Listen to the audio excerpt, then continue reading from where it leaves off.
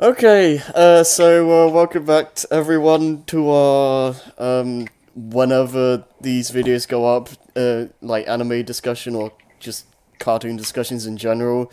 Last time we went through Gurren Lagann and, Lewis was the helm for that. And, now we're gonna be talking about New Game, and, since I, watched this one time before I watched it with Lewis, I'm gonna be taking the helm for this one. It's going to be a little bit different since a new game is a little bit more, well, it's a lot more laid back, and going to just mainly be focusing on like the characters themselves. But again, if you don't want to hear any spoilers or anything like that, I would recommend like watching this video later. And Gone Binge does both the seasons that are out at the moment. So Yeah, and hopefully we'll get a season 3, but that's a topic for another time. pretty much. But yeah, for those of you who are sticking with us, New Game's basically about Alba Suzakaze, who just went out of high school and is going to work at Eagle Jump, and she ends up working on a sequel to one of her favorite game series, which is Fairy Story, and Which yeah, one was it? Was it the third one? Wasn't it? yeah, it's Fairy Story 3, and it's basically just a general like premise. Like she's part of the art department, and most of the anime focuses on them.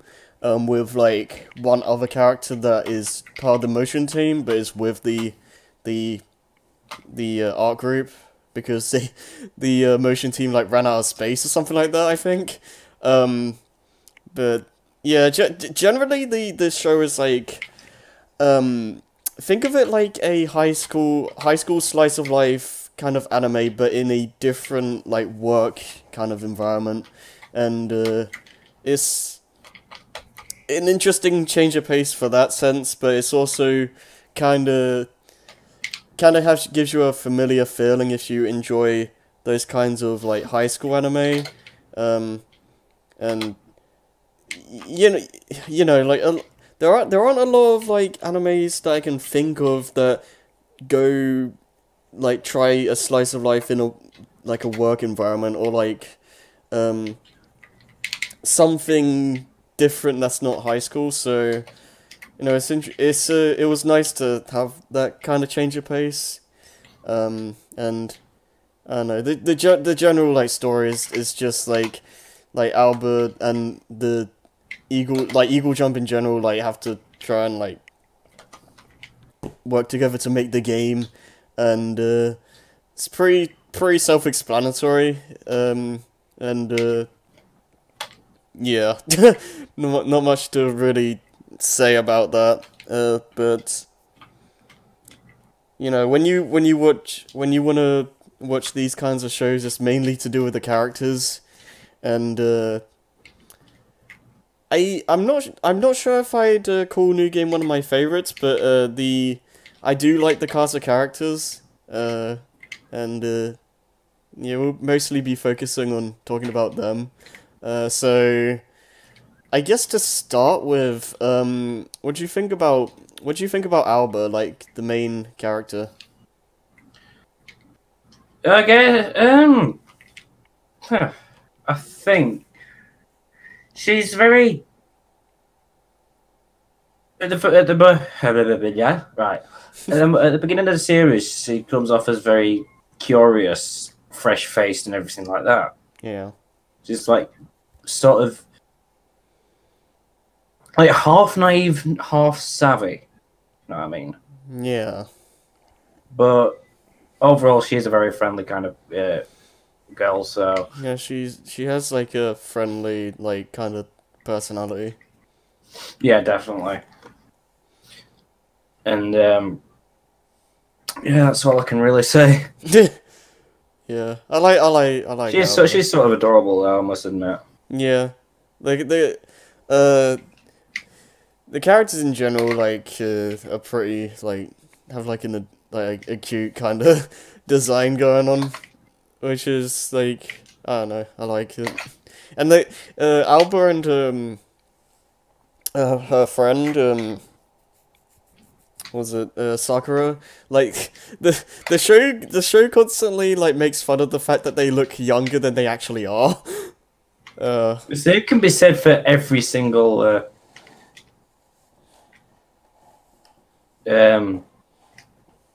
for every single character in the actual anime, though. To be fair, Yeah, but like, it's like, uh, what was it? You with like Hifumi specifically, like, apparently she's supposed to be like 23 or something, which is not something you'd expect by looking at her. But to be fair, if you know a lot of half of the people I actually know, it wouldn't actually come off as surprising to have somebody like that be 23. yeah.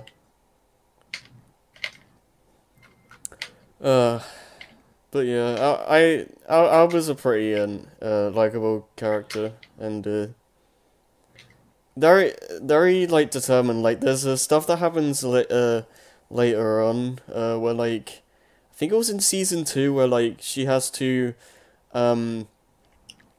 try and do a competition with Yagami to be like The art director on a certain project. yeah, something like that. And yeah. They're both very competitive, Yeah. but but after the competition, it obviously ends up being because Yagami is more experienced, so Yeah. Oh, also, just I may as well just make this like a disclaimer. Like, we're probably gonna be like just jumping around a lot just because of the nature of like a show like this. So, we might end up just kind of going back and forth between seasons 1 and 2. So, if it gets a little bit disorienting, like, apologies in advance, I guess, but it happens. But yeah, I guess like since we're like just brought up Yagami, like, she's basically like the lead character designer, I think, for Fairy Story 3. I don't remember if that's the case for the other game. Wasn't Alba the character designer for very no very. the season 2 game? I forgot what the season 2 game was. It's like that plushie thing. I forgot the name of it. Oh, the one with the little the bears. Yeah. That was fucking adorable. Uh. I want that game in real life. I swear. Yeah. Oh, if we could just like, in terms of like just like adorable stuff, can we like just like quickly like go over like the openings and endings, like I especially with season 2, like they're really like well done, and The season 2 ending is a particular favorite of mine. yeah, like the chibi kind of designs and stuff, and like how the characters like walk towards the camera with like the bears in the background and stuff. Yeah. I don't know, like I just like cute chibi designs like that. Same. And the season two's like opening song is also really catchy. It's one of those like instances where like I don't want to skip the intro because I like it so much. The season 1 opening was fine, but it doesn't really compare, I think. It's very. There's some kind of like. It's a mixture of the style and the animation itself. I think when I can safely say that an opening is weirdly hypnotic. Yeah. And it's just like really mesmerizing. Like yeah. It just puts you, makes you like hooked and wanna like just keep watching and stuff like that. And I don't know, the general like beat of the opening song and just it just has this catchy tone to it, and I don't know, I like it. What else can I say?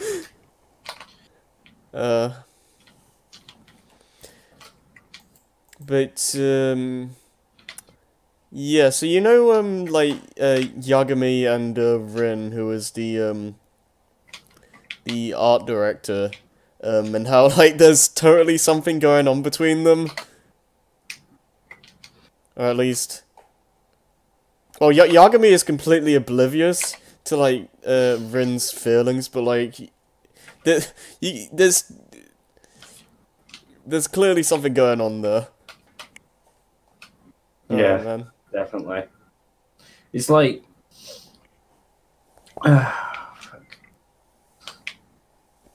it's one of those pairings where you just spend nearly the entirety of the show when those two are together just thinking, get a fucking room. Yeah. And like I think like in season 2 especially, like they made it like painfully obvious. Yeah, definitely.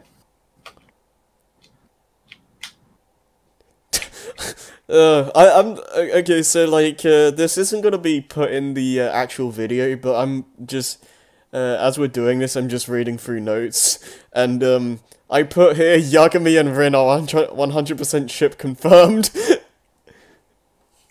At this point, if season 3 comes about and that's actually a thing, I would not be at all surprised. In fact, I think I'd be more surprised if they weren't a thing. Yeah. Yeah, like they're just like season 1 was like kind of slightly teasing at stuff. Season 2 was like, okay, yeah, we knew we made like all these different ship hints. Let's go mad. And then season 3 actually like actually dips down into it properly. It's like it's just a season where every ship comes true. I mean, this is definitely not like a was it like any kind of romance show or like a romantic comedy or anything? But they sometimes try and like, what's the term? Ship. They try and make you want to ship characters sometimes, I guess.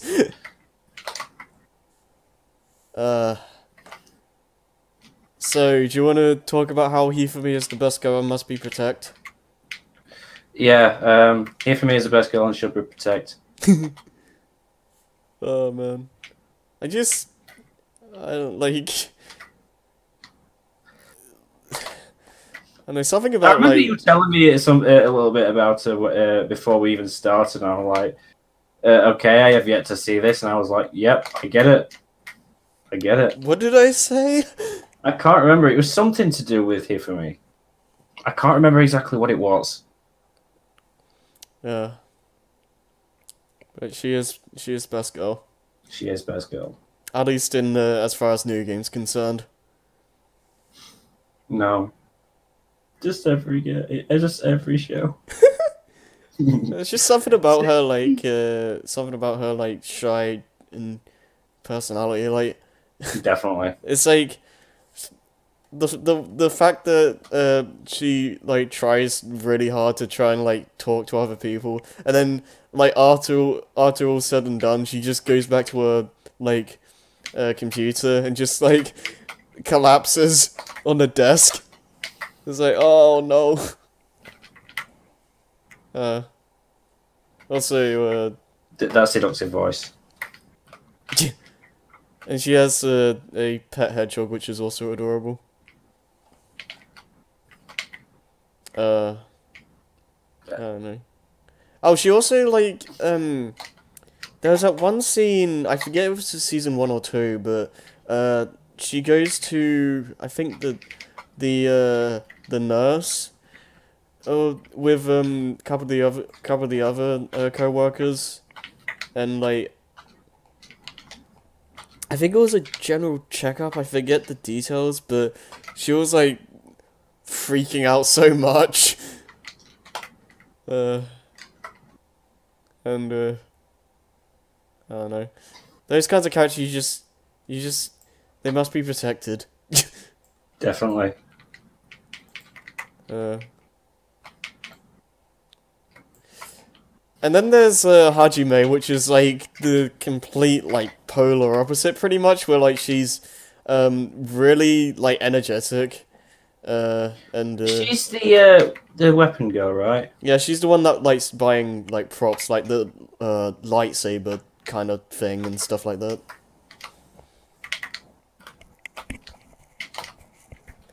Oh, I didn't put it. I didn't put it down here, but she I forget the thing was specifically, but she's like a fan of this like anime show or whatever, and like it's constantly like referenced throughout the show. Oh man, do you remember what I'm talking about? Is it that one that, with the which they go and see live? Yeah, yeah. Is it like Requiem Shoot Go or something like that?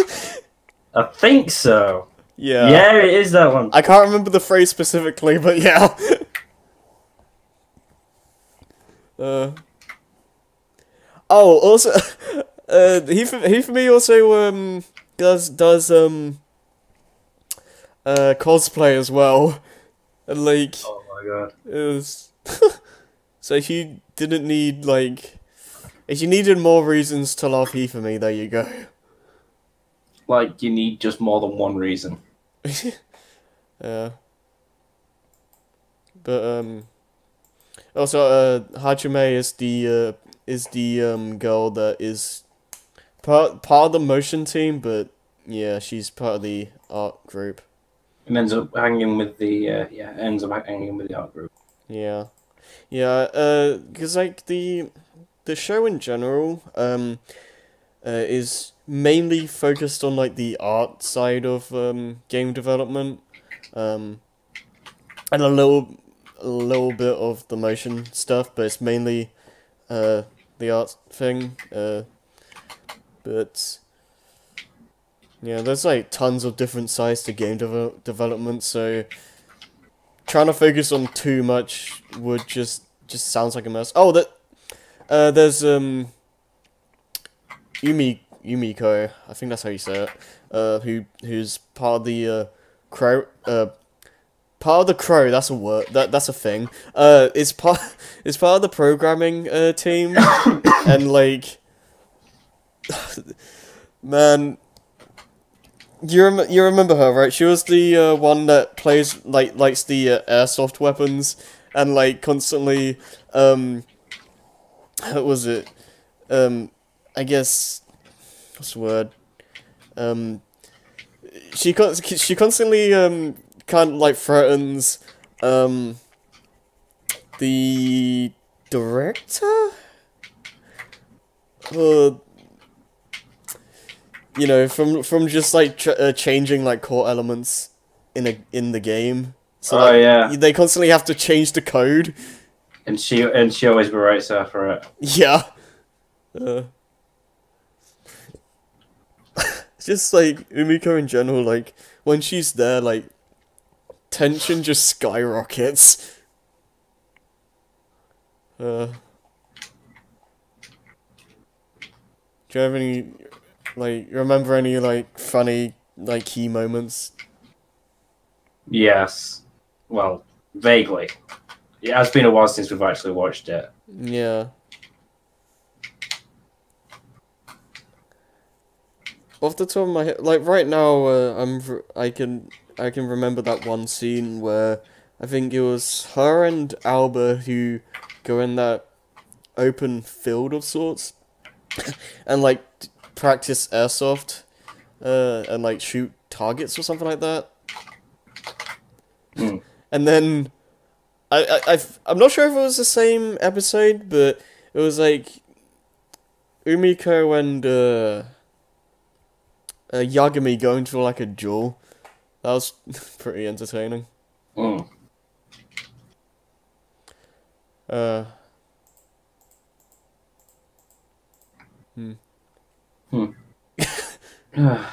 It has been a while since I've seen it, so Yeah. just bear with me. Yes, okay. I'm kind of like hogging a lot of the talking in this to be. The thing is, though, you're saying everything that only needs to be said because I agree with you on a lot of things. So, well, if you I'll try and balance this out. Do you want to talk a bit about Sakura, Albert's friend? oh yeah, she's you know, like that one friend that's just like always there, a little bit loud, a little bit energetic. You know what I mean? Yeah, Jenny Sakura is basically that to Alba. pretty much. And I like that she ends up like beta testing the game, and it's kind of sweet in the sense that she just like wants to be like She wanted to be. She wanted to make sure that her best friend was okay. yeah, she wanted her friend to be like in a good environment and like not being treated badly and stuff, and I don't know. It's like that's kind of sweet, and the fact that But then it turned into a little bit more than just that, though. It turned into a bit of a mini arc for herself to be able to prove that she can be useful. yeah, and then she ends up trying to become a actual like programmer at the company, and yeah, And she makes her own little game out of it as well. yeah. Eagle Jump should have just commissioned that. Yeah, I like yeah, she like gets like a test project from Umiko to make like a maze or something like that, and there are some like hilarious glitches that happen. Like like I think one point the ball just goes up in the sky as like, I need to go, my planet needs me. And like the ball just spazzes out as soon as she gets to the end. Man. I feel like, I think in general, like I already have like mad respect for like game developers, but like a show like this like really just hits it home, the fact that you have to put in so much like blood, sweat, and tears into trying to make the game you want to make, and like I don't know. I think this. I say I don't know too much. I'm sorry. I like the fact that a new game in general does a good job of just showing how much like work people have to put into like make a good game in general, and you know there's a lot of things that happen like behind the scenes, and I think I think in general like gamers nowadays just kind of take things for granted. Yeah, take things for granted too much, and don't appreciate just developers trying their best, because like even when there's a game you may not like so much, you have to like think about how, you know, there's like a whole group of people who like put the like energy and soul into making it. It's when you think about that, you look at games like Smash Bros. Ultimate that's coming out. Yeah. Yeah, imagine people like Sakurai in their sort of position, and then Yeah, it's crazy when you like put things into perspective.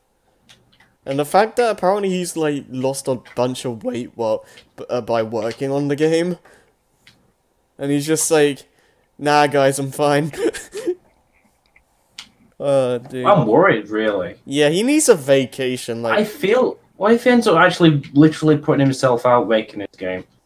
yeah, he needs like a give him like a 2-year vacation after this. Like, who cares? Just Nintendo, just yeah. give the man a fucking raise, or give him enough for him to actually retire because he's got. I'm pretty sure he's got a wife.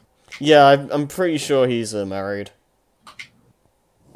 Like, I'm pretty sure all the time that they spend together is just developing games, and they don't get enough time, like, for themselves. Because I think Sakurai's wife develops the menus for the games.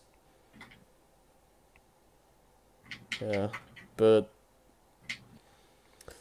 I know. Going back on New Game though. So how about the best character, Mosaku? Mosaku, fucking hell.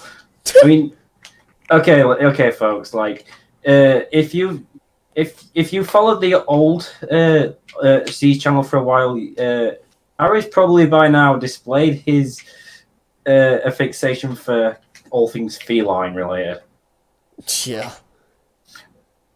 So when Mosaku comes on, you can probably imagine how he actually. Yeah. It's just, I love the way the show does it. Like, there's like tension going on, or like something's happening, and then he just cuts to Mosaku and just like, well. Just something random with suddenly random Mosaku. Oh man.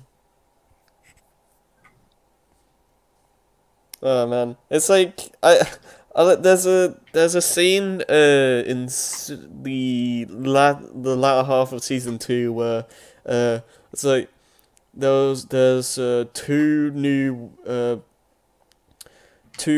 workers that come in and like when they when they leave to somewhere, like Hifumi just runs over with Mosaku and just like, This is the master of Eagle Jump," and then there's like no one there, and you just hear him go like, "Meow."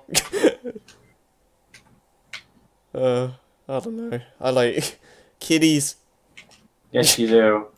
I like kitties. Is it almost a little too much? I don't even know if it's healthy. We're coming to near the end of this though. I don't have too much to say about the two characters that come at the end of season 2. Because like they're both in it for like a short while, like halfway after season 2. Yeah, and they don't have enough. They don't really give us enough time to really like connect with them. Yeah, because like when they come in, it's like pretty much near the end of season 2, like a little bit past halfway, and they kind of have to quickly introduce them, and like one of them has like this problem going on with the fact that like if she can't like get a place at Eagle Jump like permanently, then she has to like take over her family's inn, and like yeah, I think in general like they just needed more time to develop the two characters, because as it is, I do like them for what they are, but yeah, they just didn't have enough time to really do much with them, I think. Yeah. Like, I think the most... If they do a season 3, then hopefully that'll come with a... Yeah. And, I think the most, like, just... The scene I remember the most is when, like, there's, like, a spider going around their apartment, and they're just like freaking out. The two characters are living together, by the way. So, and then there's Alba and Sakura's other friend from high school, but I didn't really write anything about her because she kind of just appears for a few scenes and doesn't really have any actual focus. So, yeah, I didn't really have much of a reason to talk about her, to be honest. But besides that, that's pretty much all the major characters. So, like, I think in general, this show has a pretty good, well-balanced cast of a lot of different personalities. Like you have like Umiko, who is like very serious and into like military stuff. There's Hifumi, who's like really shy and needs to be protected, and Yeah. yeah, and you have Sakura, who is like the really Silly goose. the really like energetic friend, and like etc etc, and like I think it has a pretty good set of characters, and again Pretty balanced. yeah, very well balanced, I think. And if they make a season 3, which I hope they do, yeah, I think in general all I'm asking for what I'm asking for mainly is for the 2 new characters to get more screen time. But besides that, there's at the end of season 2, like I'm going into like heavy spoilers right now, so yeah, you've been warned. You have been warned. At the end of season 2, like Yagami goes to France, I think. Yeah, Paris, I think. Yeah, Paris, France, to work on, like, just try and stretch her wings, per se, and, yeah, that's basically where the show has left us right now, so it'll be interesting to see where season 3 goes, like, if they'll spend, like, say a few episodes or like maybe half a season like without Yagami, which will be an interesting like change of pace, like change the status quo a little bit, see how like the characters try and cope without her, or if they'll just do a jump cut. But So when she comes, how long did they say that she was going to be gone? If any. While I look that up, can you just say like what you think about the show, like as a whole, like just what do you think? Well, New Game is very cutesy, if I must be honest. Yeah.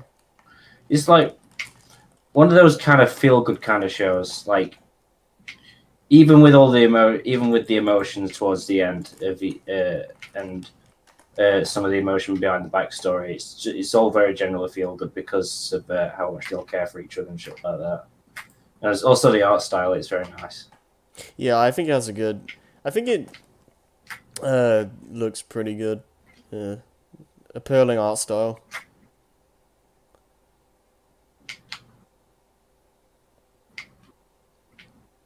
It doesn't. I'm not finding anything concrete. It's just telling me that she goes to.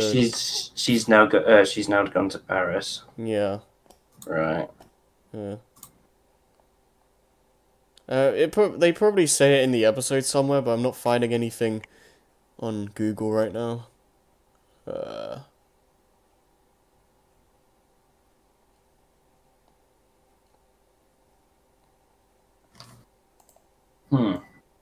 Oh well. If we find anything before before editing happens, I'm pretty sure Harry will put it up on screen right about now. Yeah, I'll try. Yeah, I'll see if I can find something, but yeah, it's basically all we needed to say about the show. It's a fun show. I like the characters, nice, appealing art style, and the uh, I like the fact that again it makes you appreciate game development and has some like good messages for like just being when it comes to like just being friends and stuff like that, and it's a good show. She wants something cutesy and like just very light-hearted and just kind of just chill in general, then I'd recommend New Game. It's not really a huge investment to get into it, and I think if you're in, especially if you're into like slice of life kind of stuff, I think it will be I think it will be a good fit for you. So yes, this unless you have anything to add, I'm pretty much worn out all my commentary. I'm not got much to add aside from what I've already said. It's definitely worth the watch if you've got the time for it. Yeah. Or you're just in the mood for a slice of life anime in general. Yeah, I'd agree with that. So I guess with that, thanks for watching, everyone that's stuck with us. And Poor souls. Yeah, next time we're gonna be talking about Angel Beats, which is good. I'm passing the baton back to Lewis because he's a lot more experienced, let's say, for this anime. So, well, yeah, I'm hoping that I do a better job than I did with Gurren Lagann, to be fair. Yeah, well, this can't expect to be perfect in your first run. Not really, but this will be this will be my second run. So yeah. But yeah, so again, thanks for watching, guys, and have a good night. And we'll see you guys later.